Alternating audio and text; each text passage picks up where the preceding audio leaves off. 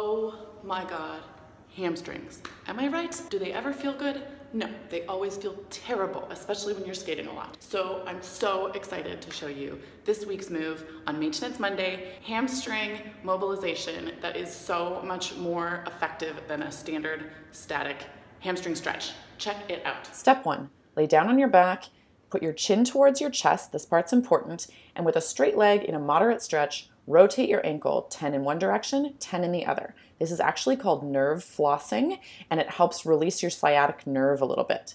Step 2, you're now going to bend and straighten that leg. You're using your quad muscle to do the straightening and to help with the stretching.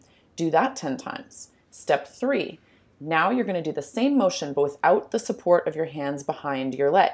Now you're using your core muscles in addition to your quad to mobilize and get the stretch in your hamstring. Do that 10 times, then repeat the whole sequence on the other side.